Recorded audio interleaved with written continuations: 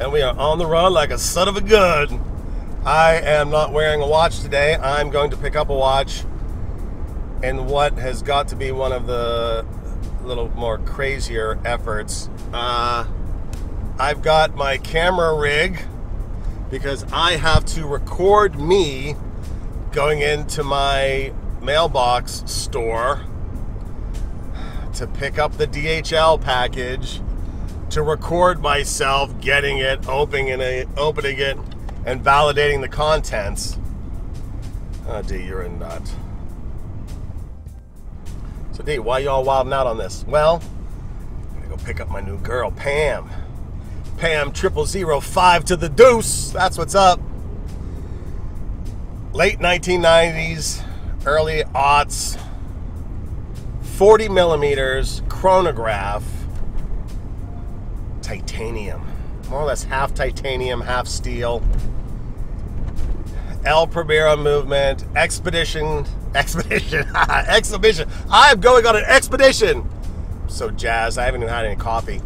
Exhibition case back, and they only made 500 of these. 350, I think 350 with the tacky bezel, and the other 150 have a smooth bezel, which arguably looks more beautiful, but doesn't make any sense. It's a chronograph, you need a bezel. You need a tacky scale, rather. So, got it off Chrono 24 for less than I wanted to pay, which is awesome as always. No box, no papers, pure naked. But then the seller writes me and then sends me like some video proof of the serial number and video proof of how he's going to security tape the box. Because according to him, last time he shipped something to the US, DHL opened the package and changed the watch. All right. Thank you for putting me on high alert that either DHL is going to pilfer my goods, like FedEx did, or that you're going to put a swatch in here, and I paid X amount of dollars for a swatch, and there's no Panerai waiting for me at the pickup today. So what else can I do? I'm bringing my rig. I've already arranged with my store to allow me to shoot in there. And it's like, what the heck, man? Dang, crazy. Which brings up another interesting point, advice point, safety point. If you're buying, goods and having it shipped to a UPS store, mailboxes, etc., postal store, whatever, the shipper's coverage or shipper's insurance ends. It's cut off once the signator, the person signing for it, at the store signs. That is the line in the sand. That's when the goods are accepted. Not when you go to the store and pick it up from them and sign their little store note. Found that out from another recent purchase. Some seller was FedExing to me. Gosh, what was that for? I don't remember. It was a while back. Anyway, they FedExed it to me, and they would not FedEx it to my mailbox store because of this very reason. So they FedExed it to a local FedEx store, hold for pickup, which, come to think of it, is a far better way to do it. Hold for pickup. And if I had my druthers, if I had my way, that's what I would have done for this one.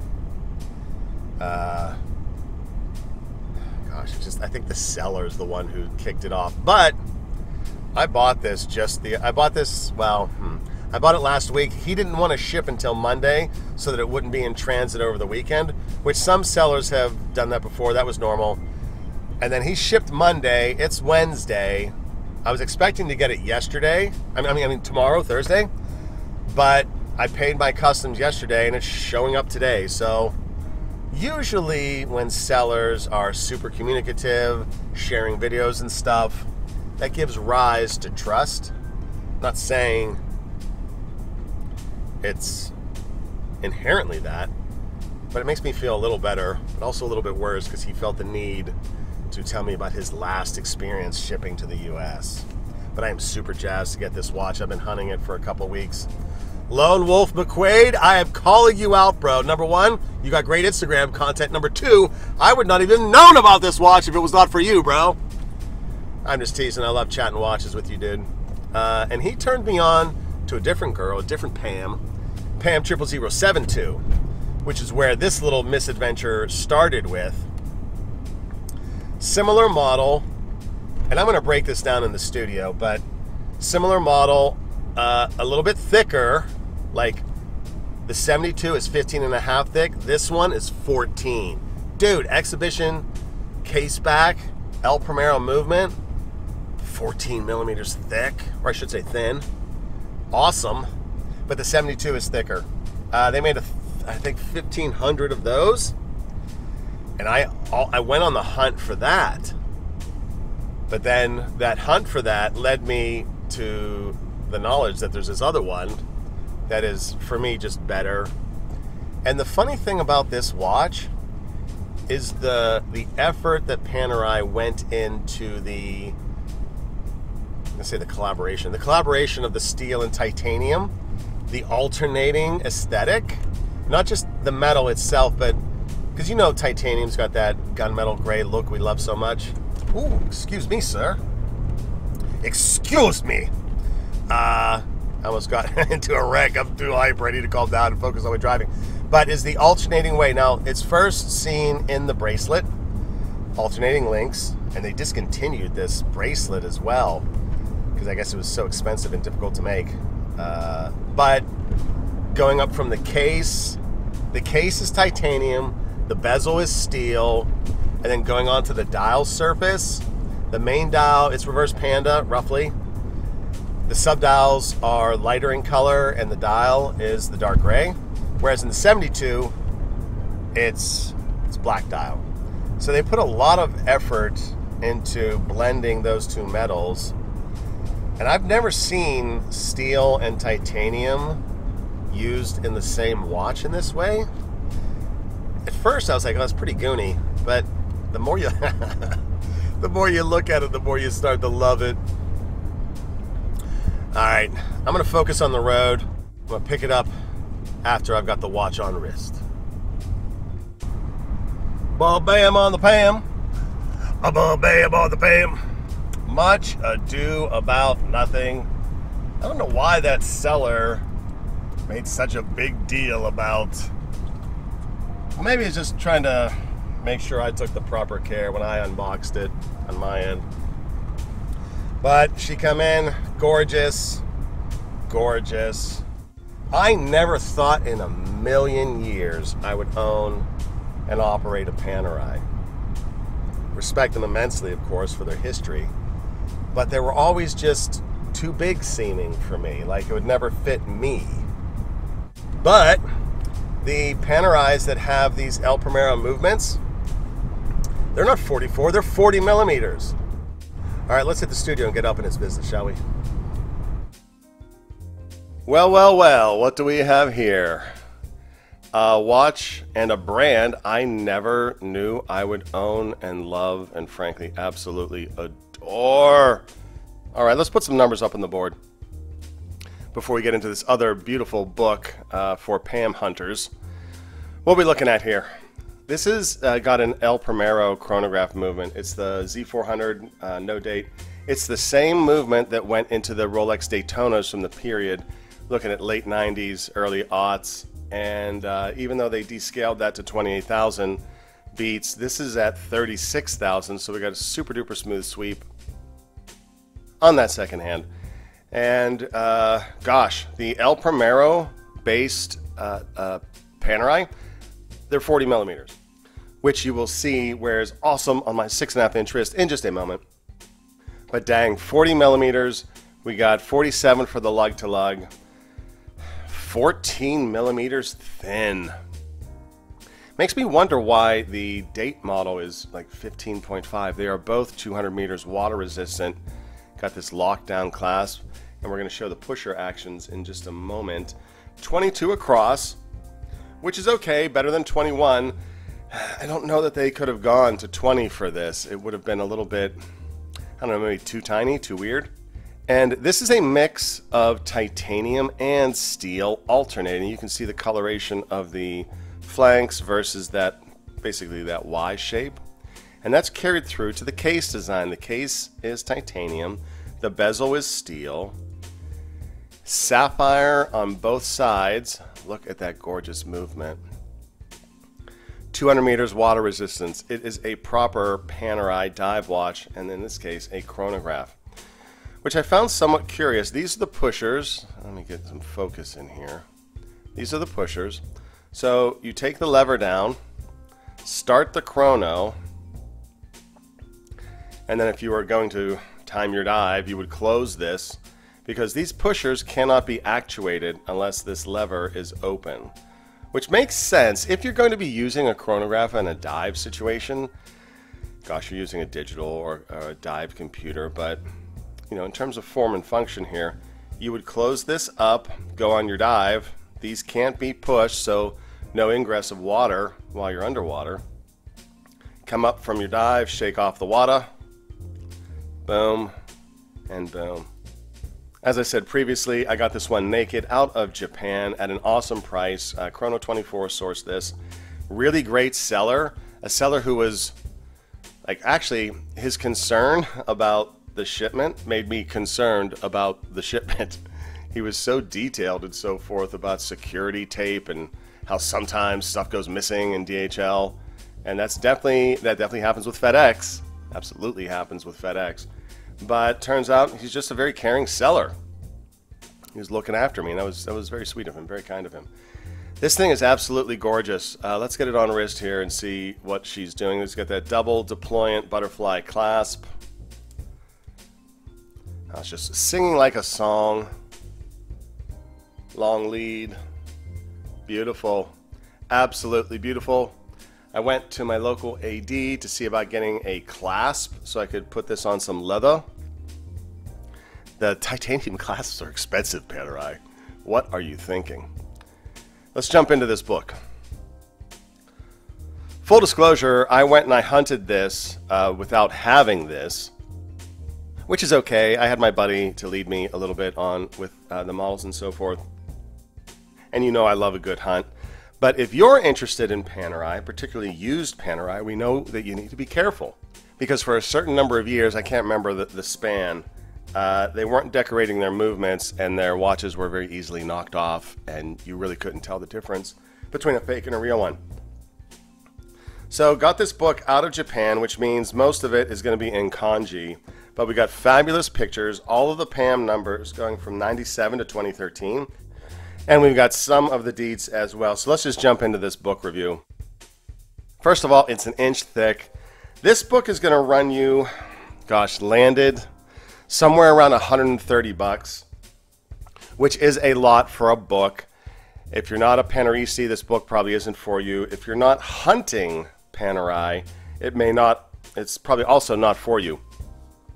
But if you want to get a full sense of all the models for a certain period, I can't imagine a better version of a book than this. So let's do some thumbing, shall we? And what you're going to see is one side and the other, one model after the other, a bunch of details I can't read at the bottom. But when we get to this one, I'll zoom up in there. But gosh, this is a lot. There's a lot of models in here. I didn't count up how many. Oh, that's interesting. Is that a wall clock? Oh. But, oh, strap leathers. Awesome. I think we're coming up on 72. Oh, I misspoke earlier. Oh, no, it's 172. My bad. My B. Come on. Where are we at, man? Alright, coming up on... Oh, that's a cool one. Check that out. With the actual Italian frogman on a hunter's case style protector. Alright, PAM00052. This is the one I originally started hunting. Let's see what specs are there. Year 2000, 40 millimeters, 200 meters water resistance, and I can't read the rest. So those are the deets you'll get in here, which, you know what, all that really matters is this reference number, those basic pieces of information, because if you're going to go Panerai, you're going to want to know what the water resistance is, because not all their watches have 200 meters. Oh, I think we have up here at the top. Oh, all right, perfect. Let's just double check. 40 millimeters at the top. Perfect. That way you'll know if you're looking at one of the Gigantor ones or one that will fit your particular wrist. There we are. PAM00052. Oh, from 1999. 40 mils, 200 meters. Now, I happen to know that this is limited to 500 units. So that's probably what that stands for. They made 350 like this with the tacky bezel. And then they made 150 that were smooth bezel, which doesn't make sense to me personally, although I will admit, in fact, let's pop up a picture right over here, editorial staff. I will admit it's a more beautiful watch. It's cleaner. And no, I don't use the tacky scale, but if I've got a chronograph, I want to be able to use the tacky scale. It is absolutely cleaner and more beautiful than this one, but dang, less functional. So who's this watch for? These are very rare, and so they're going for way more than what they originally listed at retail. But if you admire it, get one. They're probably all going to be coming out of Japan at this point. But as I said in the other part of the video, don't be afraid to get one naked. Skip the box and papers, get a better price on it, and you'll love it. My wrist, 6.5. So basically, if you're at, I don't know if someone with 6 1/4 could necessarily pull it off, because I'm just on the verge of not. So with these 40 millimeter El Primero ones, let's call this a 6.5 and up. I have to say, some of the newer Panerais, I think are in 38. Oh, they fit me. They're time only. They fit me very, very well. But I couldn't be happier with this purchase. This is my Panerai. I'm never letting it go, God willing. And because of that mix of titanium and steel, it's not as absolutely light as you would expect for, you know, a total, I was going to say pure, a solely titanium watch. We're coming in at 146 grams, which is not bad. And it doesn't wear heavy for me. And don't forget, they stopped making this bracelet, which, you know, on one hand is cool because it makes it more desirable. On the other hand, it makes it rare. And I didn't need to add a link. I had to take a link out. So double check. Anytime you're buying from the JDM, double check the size for two reasons. Number one, the Japanese market, their wrists tend to run smaller, so watches tend to be fitted. And sometimes bracelet links don't attend the watch sale. And other times, sellers, experienced sellers, they pull the links and sell them separately on eBay. Madness. I understand it. I don't agree with it. I like to keep a watch all together as much as is practical and as possible, wherever and whenever I can. So this has been your review of the PAM00052. And there you have it. Hobby of Hours is in the Panerai mob. The Paneristis. The Paneristo. What am I now? I'm a nut, that's what. Alright, hope you enjoyed this little segment, this little trip, this little Panerai love fest. And I hope wherever you are in this wonderful, beautiful hobby of ours that you are blessed. Alright, we will catch you in the next one. Peace.